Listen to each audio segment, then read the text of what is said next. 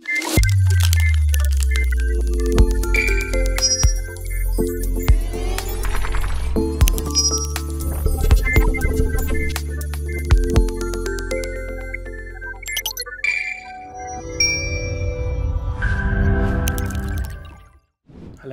my name is Mahdi Askari and I'm a solution architect with Databricks. I would like to take you through Databricks Delta Live tables and how do we build and automate a reliable ETL on Delta Lake. Before we start in our Delta Live table discussion, let me walk you through a high-level architecture of Databricks Lakehouse platform. Databricks offer a Lakehouse platform built on top of 3 hyperscalers and cloud providers. You can deploy Databricks Lakehouse on AWS, Azure, and Google Cloud. The Databricks Lakehouse enables you to ingest structured, semi-structured, and unstructured data, and also streaming to an open data lake layer. Having Delta Lake sitting on the top create a level of data management and governance. And regardless of the profile of user, whether you're a data engineer or a data scientist or an analyst or a machine learning expert, you can use Databricks Lakehouse to perform your daily tasks. Part of our discussion today is focusing on the data engineering and how Databricks Lakehouse and Delta Lake enable you to build more reliable data pipelines. So let's start with the concept of Lakehouse. Essentially, Databricks has been building Lakehouse for the last couple of years. What we looked at the traditional architectures and data management platform, we realized there are many duplication of data and data movement. And the reason for that was the type of use cases that you wanted to run on a data warehouses are not built for those things. If you were running a machine learning, if you're ingesting semi-structured or unstructured data, the data warehouses weren't ready. But also the data lakes weren't ready. So you could have not run high performance BI queries. You couldn't do any kind of a schema enforcement. So what Databricks has done, Databricks has taken all the goodness from a data warehouse and the goodness from the lakes and put it together and created a Lakehouse platform. In the Lakehouse platform, the vision is you store your data once, regardless whether it's structured, semi-structured, or unstructured, and use the same data in place to run your workload, whether you're doing BI reporting, whether you're doing data science and machine learning, or you're running stream analytics. And the benefit is the data is sitting in an open data platform that you can reliably access and perform 2, 3, 4 different type of operations, regardless of what's your role in organization. But how do we manage this? How do we bring the goodness of the data warehouse to a lake? This is where the product of Delta Lake is shining. It's the foundation of a lakehouse. It's an approach to bringing the data management and the governance and quality to the lake. So we have to build and basically take some of the functionality that you see in a data warehouse like transaction and bring it to the lake. So you can have a reliable data ingestion pipeline. The concept like indexing. Now Delta Lake comes with indexes, so you can actually query your lake with the same performance that you expect to get that query from a data warehouse. So you don't have to move the data yet again to another technology to run your reporting. And also we added layers and layers of data governance and access control on top of the lake to make sure not only you ingest quality data in the lake and be able to run your super performant fast queries on it, but also you have the level of governance and fine-grained access control that you need. And that's why Delta Lake is basically a foundation of the Lakehouse.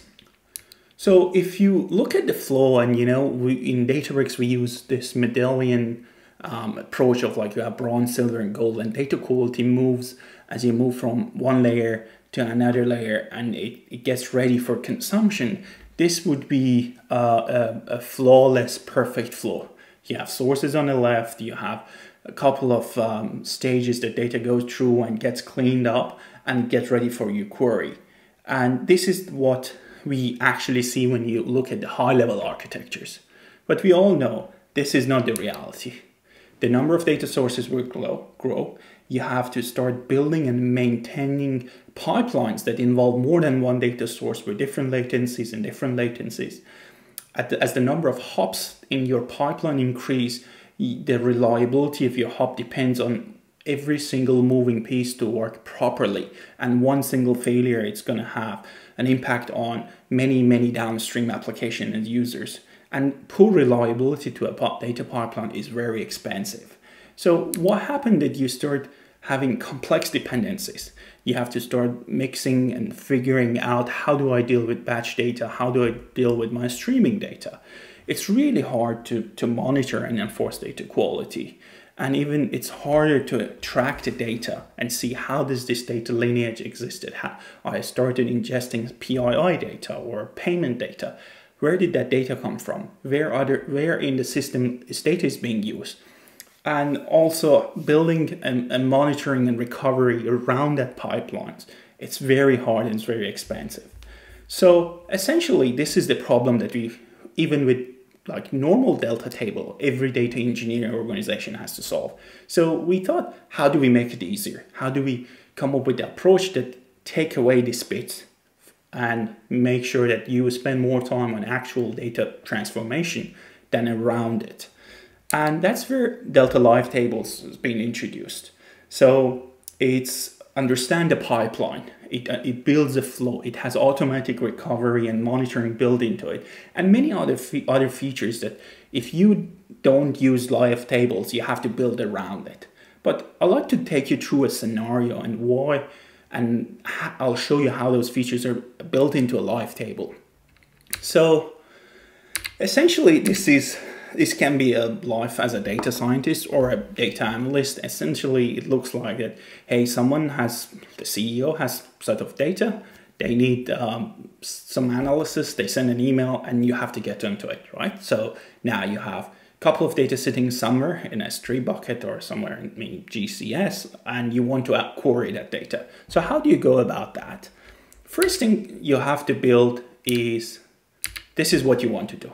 So as simple as that. I want to create a table on my raw data set, which is in the form of JSON. Then I want to clean the data and start doing it. So that's pretty easy, right? You can build that. You can run it on a Spark right now on Delta. Happy days, no problem whatsoever.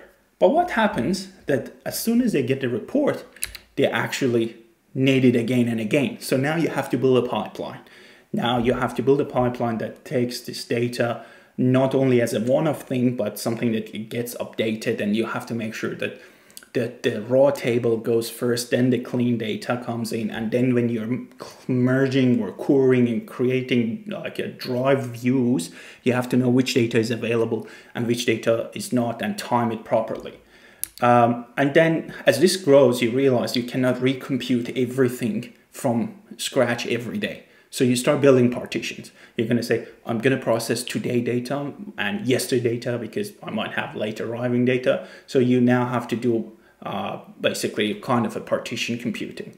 But as you know, partition computing and everything around, like any kind of operation, you need to build checkpointing and retries because network fails. You're computing today's data for any reason, the pipeline is break. So you have to know up to which point you have calculated it. So you start building checkpointing and retries.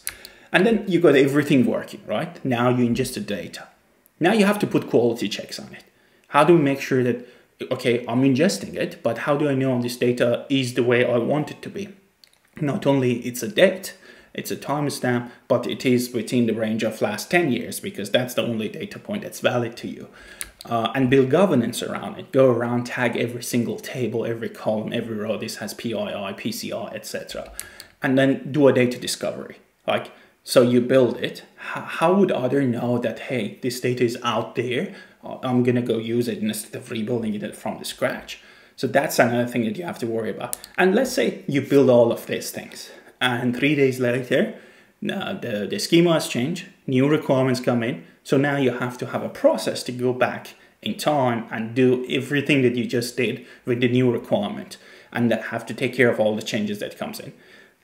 On top of that, like, you definitely want a version control, right? Because you want to know what's happening, what you have been doing, and how do we go from one version to other.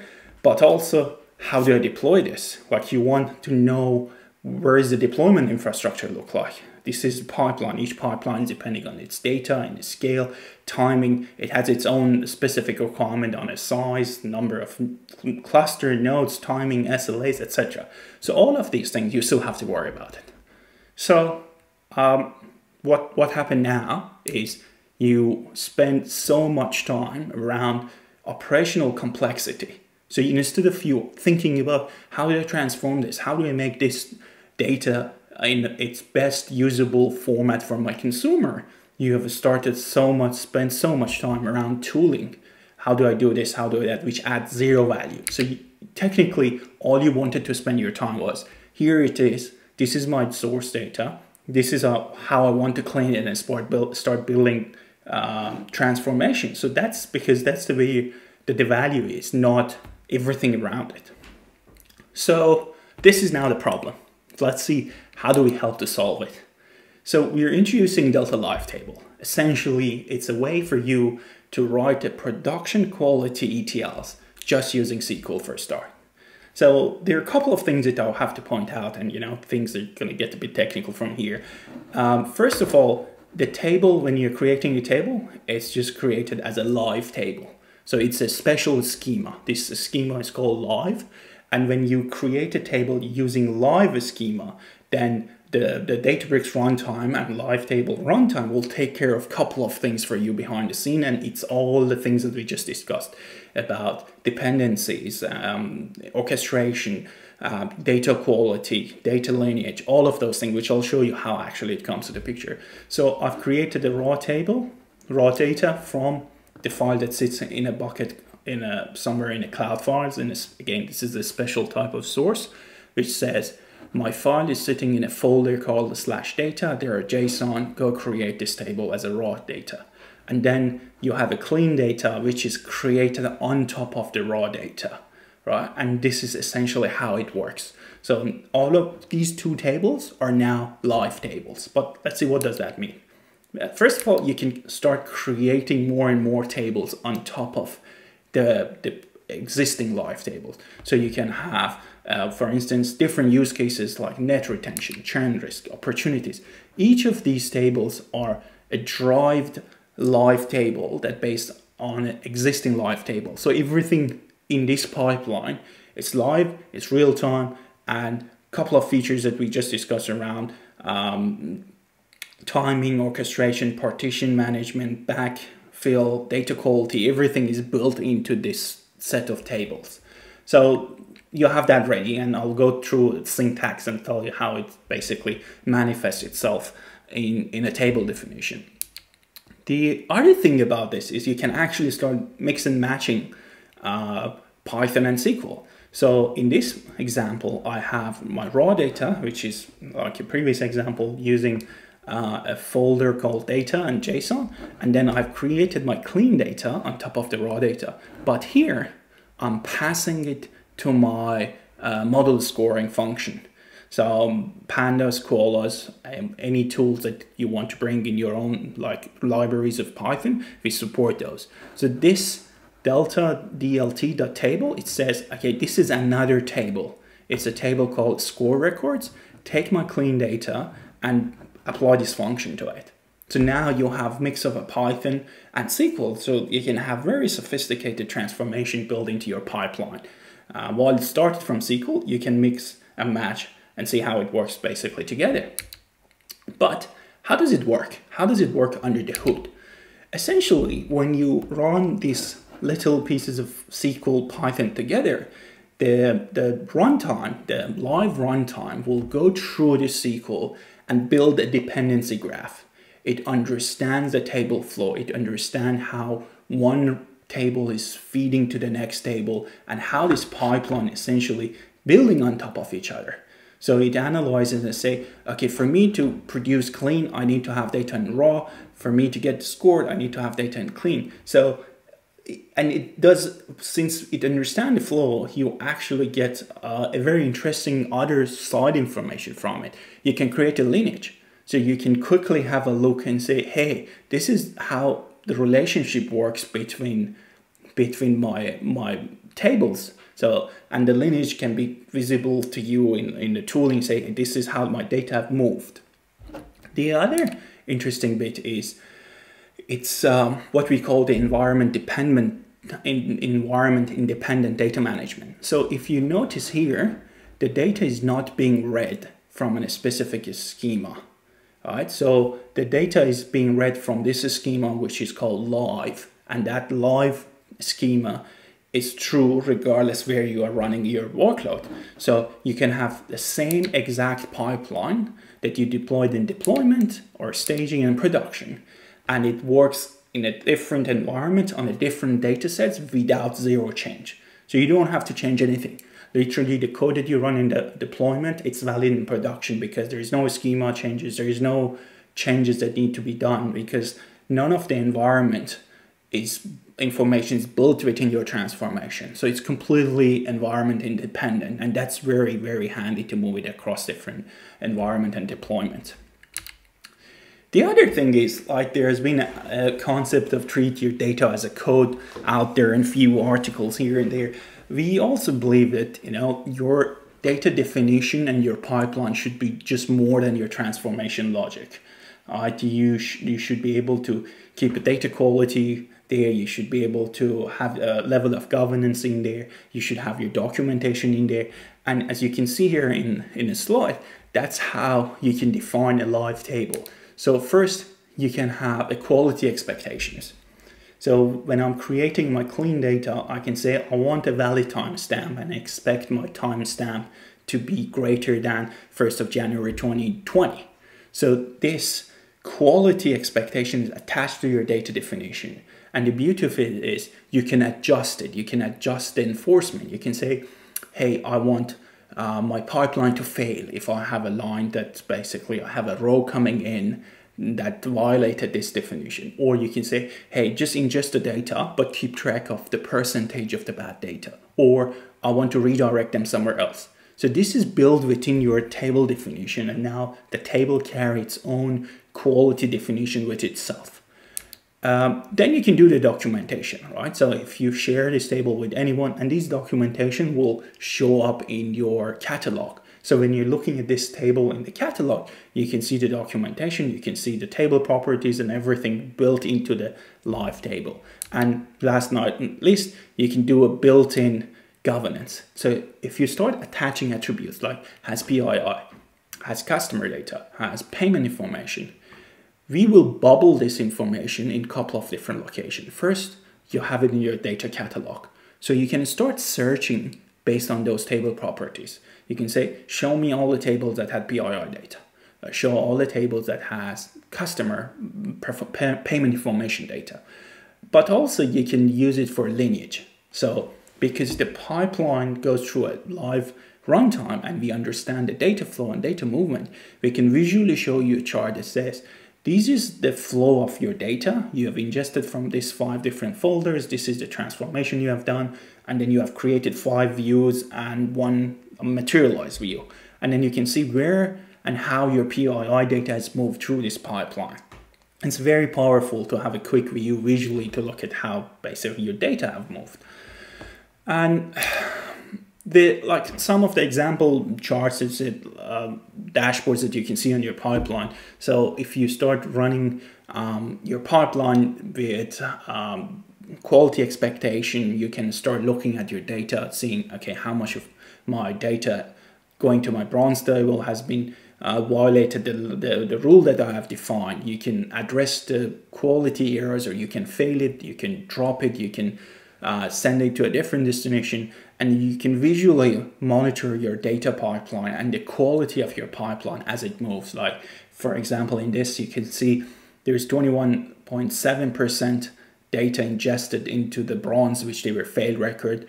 Then they move to the silver, it's lower. And then you go to your gold table, which is high quality, super aggregated data sits there. And you can see like visually and control and monitor your pipeline using the dashboards we provide. And then the next step is you can also have a visual way of looking at your pipeline and your data flow. You can look at the operations that's happening. You can look at the success and failures of each stage and the data flow and the data lineage that goes from the source to the destination. It it really helps for you to start debugging or figuring out where you have some failure in one of your stages.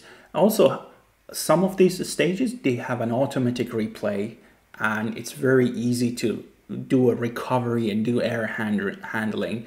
And then you can take this pipeline and visually look at it and say, okay, this is where I want to drill in, this is where my error has happened, and basically speed up the maintenance. And once it's solved, you solve the issue, you can do a one-click deployment, and you deploy the new version of the pipeline, and the pipeline kicks in on its own and pick it up where it left. Essentially, this was the high level. The product is out there. You can join the public preview and give it a try. It really helps to enable teams to innovate rapidly and spend more time on building the data pipeline and not spend time around the tooling and everything that you need to run the pipeline.